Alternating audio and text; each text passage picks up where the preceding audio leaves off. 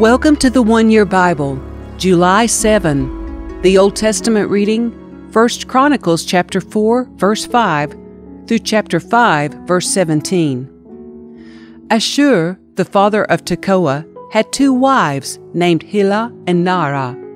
Naarah gave birth to Ahuzam, Hefer, Temeni, and Hahashtari.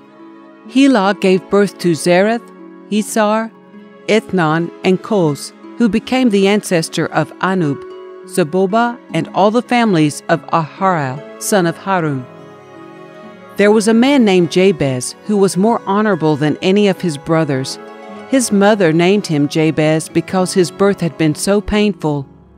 He was the one who prayed to the God of Israel, "Oh, that you would bless me and expand my territory.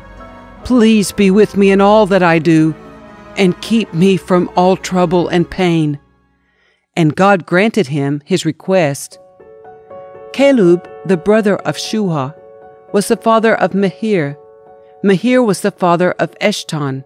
Eshton was the father of Bethrapha, Paseah, and Tehinnah. Tehinnah was the father of Ir-Nahash. These were the descendants of Rekah. The sons of Kenaz were Othniel and Sariah. Othniel's sons were Hathath and Meonathai. Meonathai was the father of Ophrah. Sariah was the father of Joab, the founder of the Valley of Craftsmen, so called because they were craftsmen. The sons of Caleb, son of Jephunneh, were Iru, Elah, and Nam. The son of Elah was Kenaz. The sons of Jehalalel were Ziph, Ziphah, Teriah, and Azarel. The sons of Ezra were Jether, Mered, Epher, and Jalon. One of Mered's wives became the mother of Miriam, Shammai, and Ishbah, the father of Eshtemoa. He married a woman from Judah who became the mother of Jared, the father of Gedor, Heber, the father of Soko, and Jekuthiel, the father of Zanoah. Mered also married Bithiah, a daughter of Pharaoh, and she bore him children. Hodiah's wife was the sister of Naham.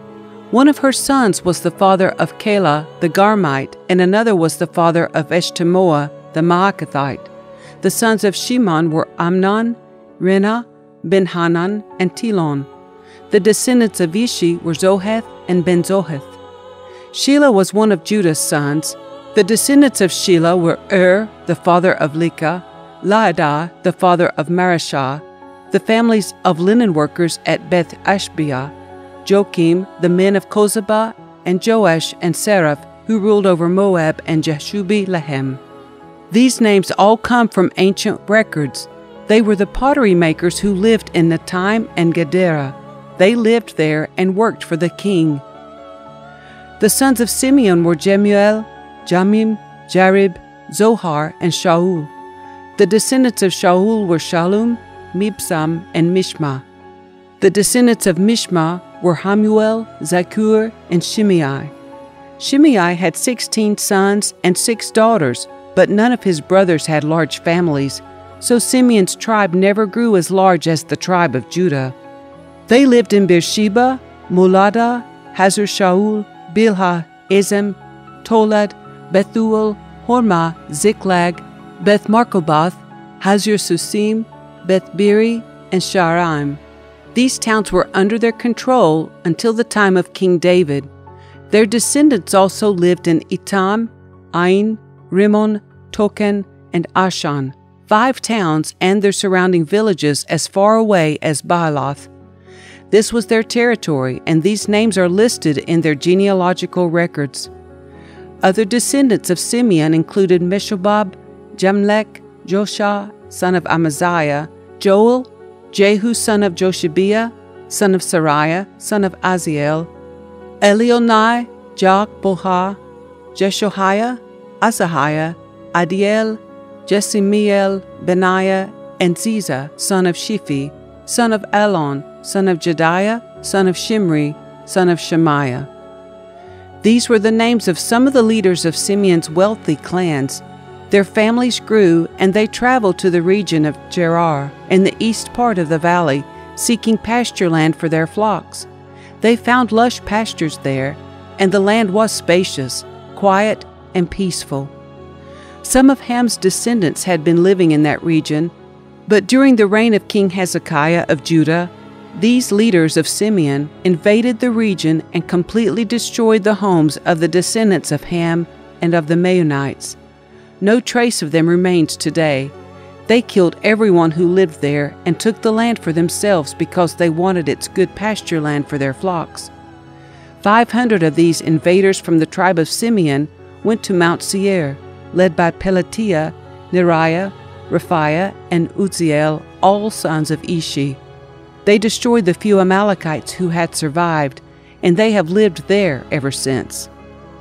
The oldest son of Israel was Reuben, but since he dishonored his father by sleeping with one of his father's concubines, his birthright was given to the sons of his brother Joseph. For this reason, Reuben is not listed in the genealogical records as the firstborn son. The descendants of Judah became the most powerful tribe and provided a ruler for the nation, but the birthright belonged to Joseph. The sons of Reuben, the oldest son of Israel, were Hanok, Palu, Hezron, and Carmi. The descendants of Joel were Shemaiah, Gog, Shimei, Micah, Reiah, Baal, and Bera. Bera was the leader of the Reubenites when they were taken into captivity by King Tiglath-Pileser of Assyria. Bera's relatives are listed in their genealogical records by their clans: Jael, the leader, Zechariah, and Bela, son of Azaz, son of Shema, son of Joel. The Reubenites lived in the area that stretches from Aror to Nebo and Baal-Meon. And since they had so many livestock in the land of Gilead, they spread east toward the edge of the desert that stretches to the Euphrates River. During the reign of Saul, the Reubenites defeated the Hagrites in battle. Then they moved into the Hagrite settlements all along the eastern edge of Gilead. Next to the Reubenites, the descendants of Gad lived in the land of Bashan, as far east as Selecah. Joel was the leader in the land of Bashan, and Shepham was second in command, followed by Jainai and Shaphat. Their relatives, the leaders of 7 other clans, were Michael, Meshullam, Sheba, Jorai, Jachin, Zia, and Eber. These were all descendants of Abihail, son of Huri, son of Jeroah, son of Gilead, son of Michael, son of Jeshai, son of Jahdo, son of Buz. Ahi, son of Abdiel, son of Guni, was the leader of their clans. The Gadites lived in the land of Gilead, in Bashan and its villages, and throughout all the pasture lands of Sharon. All of these were listed in the genealogical records during the days of King Jotham of Judah and King Jeroboam of Israel.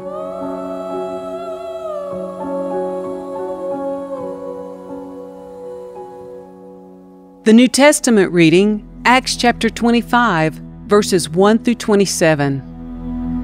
3 days after Festus arrived in Caesarea to take over his new responsibilities, he left for Jerusalem, where the leading priests and other Jewish leaders met with him and made their accusations against Paul. They asked Festus as a favor to transfer Paul to Jerusalem, planning to ambush and kill him on the way. But Festus replied that Paul was at Caesarea and he himself would be returning there soon, so he said, "Those of you in authority can return with me. If Paul has done anything wrong, you can make your accusations."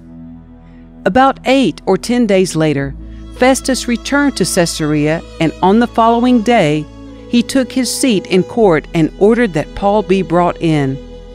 When Paul arrived, the Jewish leaders from Jerusalem gathered around and made many serious accusations they couldn't prove. Paul denied the charges. "I am not guilty of any crime against the Jewish laws, or the temple, or the Roman government," he said. Then Festus, wanting to please the Jews, asked him, "Are you willing to go to Jerusalem and stand trial before me there?" But Paul replied, "No, this is the official Roman court, so I ought to be tried right here. You know very well I am not guilty of harming the Jews. If I have done something worthy of death, I don't refuse to die. But if I am innocent, No one has a right to turn me over to these men to kill me. I appeal to Caesar." Festus conferred with his advisors and then replied, "Very well, you have appealed to Caesar, and to Caesar you will go." A few days later, King Agrippa arrived with his sister Bernice to pay their respects to Festus. During their stay of several days, Festus discussed Paul's case with the king. "There is a prisoner here," he told him, "whose case was left for me by Felix. When I was in Jerusalem, the leading priests and Jewish elders pressed charges against him and asked me to condemn him. I pointed out to them that Roman law does not convict people without a trial. They must be given an opportunity to confront their accusers and defend themselves. When his accusers came here for the trial, I didn't delay. I called the case the very next day and ordered Paul brought in. But the accusations made against him weren't any of the crimes I expected. Instead, it was something about their religion and a dead man named Jesus, who Paul insists is alive. I was at a loss to know how to investigate these things, so I asked him whether he would be willing to stand trial on these charges in Jerusalem. But Paul appealed to have his case decided by the emperor. So I ordered that he be held in custody until I could arrange to send him to Caesar." "I'd like to hear the man myself," Agrippa said. And Festus replied, "You will, tomorrow." So the next day, Agrippa and Bernice arrived at the auditorium with great pomp, accompanied by military officers and prominent men of the city. Festus ordered that Paul be brought in.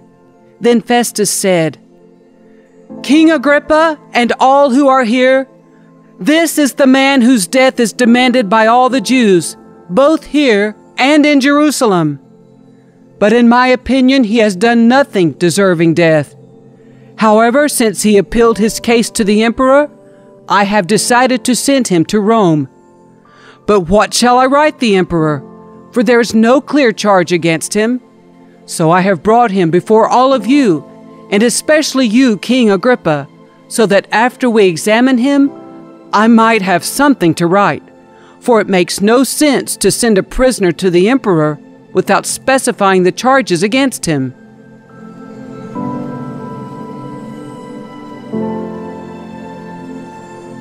Psalm 5, verses 1 through 12. O Lord, hear me as I pray. Pay attention to my groaning. Listen to my cry for help, my King and my God, for I pray to no one but you. Listen to my voice in the morning, Lord. Each morning I bring my request to you and wait expectantly. O God, you take no pleasure in wickedness. You cannot tolerate the sins of the wicked. Therefore the proud may not stand in your presence, for you hate all who do evil. You will destroy those who tell lies. The Lord detests murderers and deceivers. Because of your unfailing love, I can enter your house. I will worship at your temple with deepest awe. Lead me in the right path, O Lord, or my enemies will conquer me. Make your way plain for me to follow. My enemies cannot speak a truthful word. Their deepest desire is to destroy others. Their talk is foul, like the stench from an open grave. Their tongues are filled with flattery. O God, declare them guilty. Let them be caught in their own traps. Drive them away because of their many sins, for they have rebelled against you. But let all who take refuge in you rejoice. Let them sing joyful praises forever. Spread your protection over them, that all who love your name may be filled with joy. For you bless the godly, O Lord. You surround them with your shield of love. Proverbs 18, verse 19. An offended friend is harder to win back than a fortified city. Arguments separate friends like a gate locked with bars.